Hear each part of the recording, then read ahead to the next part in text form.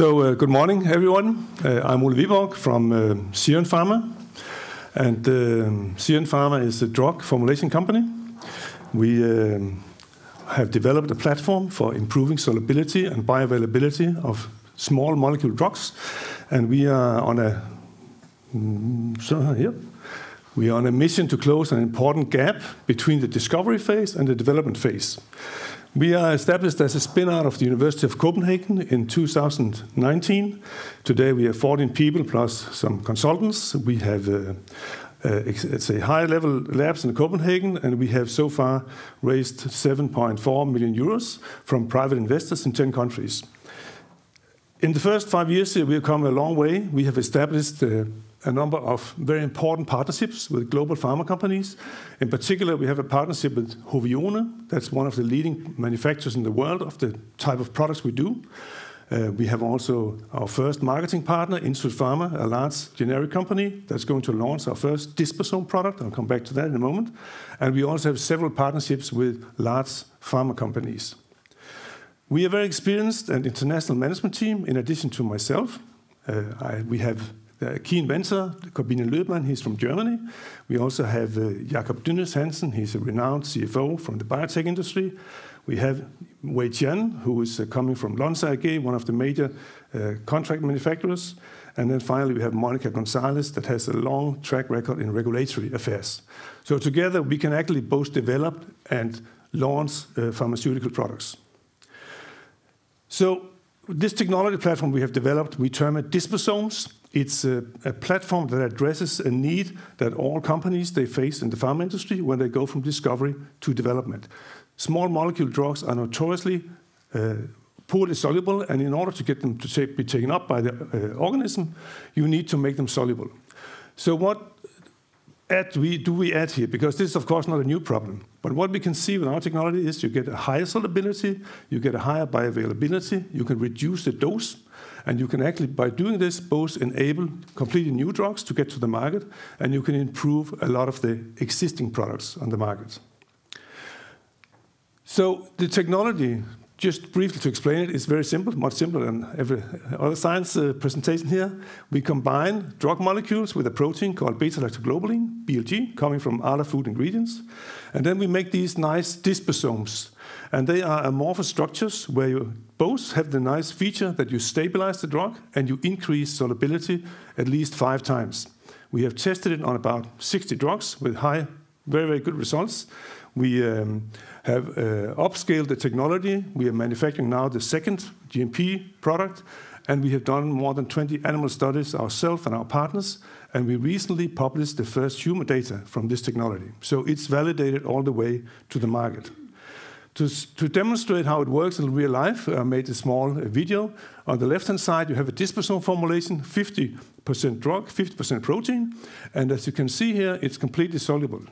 When you then take the drug alone, the same amount, it doesn't matter how much you steer it, it's actually not soluble. So that's the difference we make. And that will mean a lot to companies in this sector. So we have also compared it to the state of the art, the current technologies. And what we can see, without going into details, is that when you have the crystalline drug, it's completely insoluble. You can add commercial state-of-art technologies, and then you can add the disposomes. And what we can do is we can both improve the drug loading, and we can improve the bioavailability. So in many, not all cases, but in many cases, we are just outperforming what is out there. And this, of course, has a number of benefits, and that's why we also see a large interest from the industry. The human study we did here, actually one of our partners did this, was aimed to compare an existing product, the bioequivalence, to Kalydeco here. That's a product for cystic fibrosis. And we have prepared formulations that should match this plasma profile over 72 hours. And the first disposome formulation matched almost, a little better actually. And the second one was completely on par with this. So this just shows that we can do products, we can make products that are, possible to market in this field. We have also shown for an existing metastatic prostate cancer product, abiraterone, that we can reduce dose by 75%. On the right-hand side, you see the results from a dog study. The black one is our dispersome formulation, and the idea or the intention was to match it with the red one. It was much better. So instead of reducing the dose by 50%, we can actually reduce it by 75%. This means that for the patients, you have instead of 4 tablets per day, you can just take 1. So I think this is very illustrative of what we can do, and therefore there's interest from a lot of companies, both for new drugs and existing drugs. We have a very strong and dominating IP position. We have currently 5 patent families that we control. 2 of them are licensed from University of Copenhagen, one from a company called Rousselot in the Netherlands, and we have already granted patents in most countries in the world. The beauty of the technology is, of course, that they can be used in so many fields. For marketed drugs, there's a number of drugs that suffer from poor solubility. For new drugs, a market that's growing in our field by $50 billion every year. We can use it for nutraceuticals. We have shown that we are more competitive than any of the products for certain supplements. And it's also used for nasal inhalation drugs. And for the latter 2 parts, we have actually licensed this to Zerion, so they are investing heavily in developing these part of the technology. Based on what we have done so far, we have, let's say, a pipeline, our own pipeline, and a pipeline with partners. And in the nutraceutical field, we have a product called curcumin. That's a very large-selling product where we have shown that our dispersome formulation is better than what's out there. Zerion is developing this product for us. We have a number of marketed products where we have, in particular in the cannabinoid field, we have shown that we can make cannabinoid compounds soluble. We have this first product, Iracaftor, being launched by Zerion Pharma, and then we have a number of other products in the marketed field. In addition, we have new drugs where we work with partners, and these are typically taking a long time to get to the stage of clinical development, but we have some that are close to this. All these drugs, in their own right, are addressing very significant markets. So what do we expect then? Now we put some money on, and here, this is what we expect over the next 10 years. This may not look like billions, and that's also not realistic in my view. But what we see here is an expectation that we can reach turnover in the order of magnitude of around $100 million between 2030 and 2035. When we risk adjust this, according to the book, we see it's smaller, but it's still a very significant turnover we can establish just by these projects that we have in pipeline this year and next year. We also have revenues today. These are not in euros, but they're in krona, unfortunately. But we have, since we started the second year, have income from our partnerships, both what we do in the lab, but also from license fees. So what are we out to do now? We like to have more significant investment, so we can actually advance, in particular, our own formulations, because we think they have a very significant market opportunity. So we are looking to raise up to 5 million euros, and this money will be spent mainly on advancing the pipeline, but also to make the last, let's say, things ready so we can launch the technology and have it validated in the marketplace. That's going to open up a much broader application by the pharma companies, because although they are interested in new technologies, they are also at the same time very reluctant to take it in. So what we will do for this money is then advance the pipeline. We will make sure the first products are going to the market, and we have a number of important milestones. This year, the first clinical data, that's already met.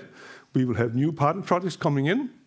In 2025, we will complete, our partner will complete the pivotal study on the first dispersome product and also hopefully submit a registration dossier.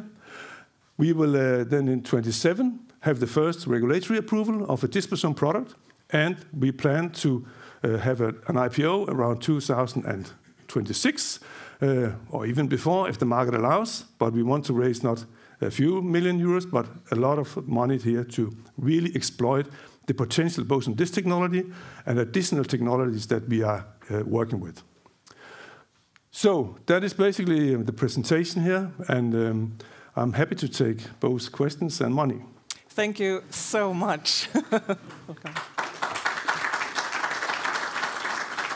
We actually have a few questions for you. Okay, A lot. thank you. Okay, we'll Sounds go good. from the top. You aim, like you said, to develop improved cannabinoids. Cannabinoids. Thank you. With your partner DSM, how is the clinical evaluation of the CBD formulation advancing? Well, right now it's not advancing that fast as we would like, but we think we will be able to show clinical data second quarter next year from a cannabinoid formulation. Yeah. Okay. So if that study is successful, will it change your the company's focus? Do you think? No, because I think even if the cannabinoids are an interesting target for the technology, I think we have so many other, let's say, potential drugs, and we are not focusing on the entire cannabinoid field, and that's a really, really weird market, unfortunately. And we are focusing only on the RX potential there. So we only go for drugs, and that market is in itself like $3 billion in a few years. So not uninteresting. Oh. But the whole point of what we're doing is really to exploit the technology in as many fields as we can. And if we cannot do it ourselves, we will do it through licensing with partners. Thank you. Have you seen indications of improved toxicity in cancer? Yes, we will not improve toxicity because I think. Well, I think you get. I get the point. Yeah, no. Yeah. I think what we see with the technology, and we cannot conclude anything yet, but what we see is that when we use it, we actually reduce the variability between patients.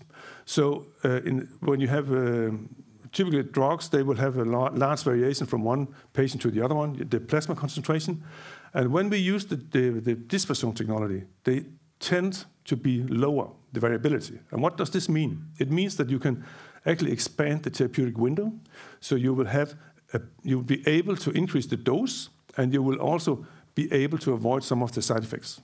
But you cannot make this kind of claims unless you have shown it in a clinical study. Yeah, we'll see. Yeah. And wait. What, if any, big decisions or crossroads lie ahead if we speak about 12 months?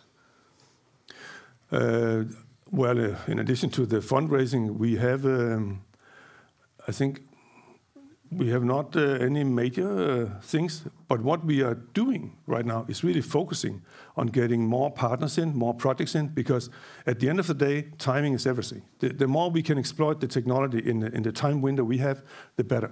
So we are working hard on getting both mid-sized and large companies in as partners. Last questions that we have, at least digitally. What is the pre-money valuation? Well, who asked that question? Not me. I will not comment on that right now. But I would say that if we are going to do an IPO, we would target a pre-money in the order of 75 to 100 million euros. So that's the target. Then you can calculate back. We will. Are there any more questions in the room? Yes, please. Yes. What alternative exit routes do you see? Well, I will repeat the question. What alternative exit routes do you see? Just for the camera also, so we can hear it. I think the IPO route is actually a very interesting one for us because we have not only one project or two projects, we have a number of projects. And since the technology is already validated, we have Hovione working with their field, there's no doubt that we will play a significant role in this market. So that's why I think the IPO route is really interesting for us. Having said that, you have seen acquisitions of a company like ours. For example, Novo Nordisk, they acquired a company some years ago that contributed to some of the GLP-1 analogs and for 11 billion Danish kroner. So there are, of course, opportunities. I also see that there are opportunities to increase, not do a merger as such, but actually increase the potential of the value in the company by working very, very close with other companies. So we are not looking to sell the company, but of course, if someone comes and asks, we will consider it. Right? Great. I think that will end our time here. Thank you so much, Ole Wiborg, Zerion Pharma.